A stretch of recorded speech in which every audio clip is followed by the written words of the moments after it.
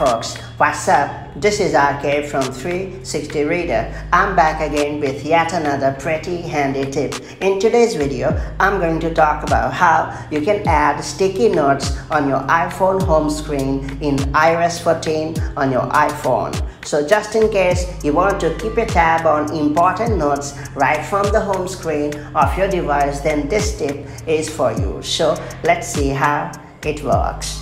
Before getting started, make sure you have subscribed to our YouTube channel and hit the bell icon so that you won't miss any update from us.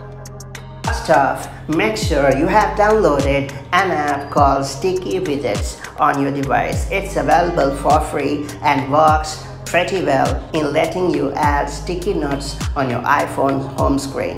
Moreover, it's got a pretty intuitive interface, as you can see, and it's quite lightweight as well, right? And you can use it not only on your iPhone but also iPad and iPod Touch running iOS 14 or later. Once you have installed Sticky Widgets app, all you have to do is simply touch and hold the empty area of the screen and then tap on the plus button at the top left corner of the screen. And now you would be in the widgets library. Now you have to find Sticky Widgets, and then tap on it. And then you have to scroll through to find the preferred size, right? I'm going to pick this one. And then tap on Add Widget.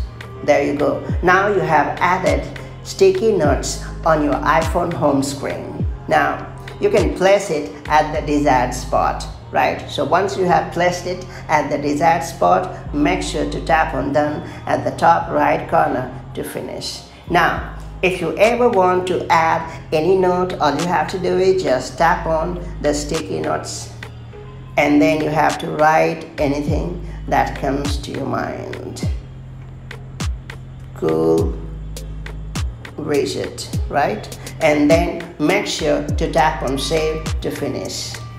So that's the way this tiny little but pretty impressive widget works in iOS 14 or later. I really like this cool home screen widget. Now it's your turn to share your feedback with me, and if you ever come across any such cool widget, please let me know that as well so that I can talk about it in my next video. If you have found this guide helpful, then do like it and share it.